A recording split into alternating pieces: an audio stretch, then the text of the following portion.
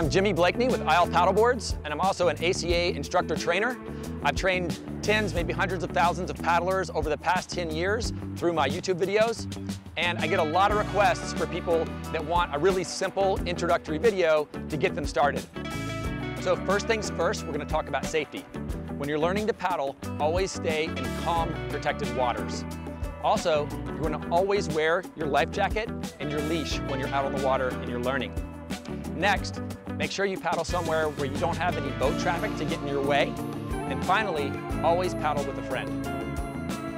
Okay, so when it comes to our paddle, we're going to want to size our paddle by placing it in front of our foot, opening the adjustment mechanism on your paddle, and raising up your arm until your arm is just comfortably extended.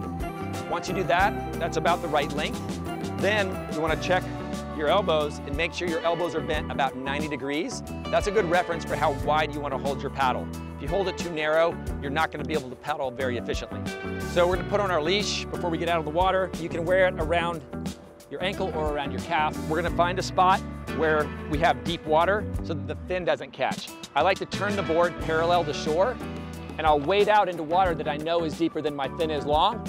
Then I'm ready to get on the board. I'll place my paddle across in front of the carry handle, and I'm going to put my knees on either side of the handle, push away from shore, and I'm going to stay on my knees. While I'm on my knees, I'm going to focus on three key things before I go to stand up. One is placing the paddle fully in the water before I take a stroke. And I'm going to work on switching sides because we have to be able to switch sides. I take the top hand off, switch over, switch sides. Finally, you'll notice that my paddle blade is canted forward. This is the correct way to hold your paddle. You don't want to hold your paddle backwards where we're scooping the water. And the reason is because that lifts water instead of allowing you to propel yourself forward when the blade is in a vertical orientation in the water. All right, so once I've practiced on my knees, I'm comfortable on my knees. In order to stand up, I'm going to take a stroke or two because that's going to give me a little momentum. I'm going to place the paddle across the board, look ahead, get my feet flat, be in a squat position with my back straight, and I'm going to come up and I'm going to quickly get that blade in the water, okay? The quicker you get the blade in the water and take a stroke, the more stable you're going to be. My knees are slightly bent, my tailbone's tucked under, and now I'm stand up paddleboarding. Okay, so we're up, we're paddling around, we're having fun. A few things to consider to be more efficient with our strokes. The first thing is the paddle shaft should be vertical, but when I take my stroke, to go straight. And the paddle comes out at my foot. We don't paddle behind us.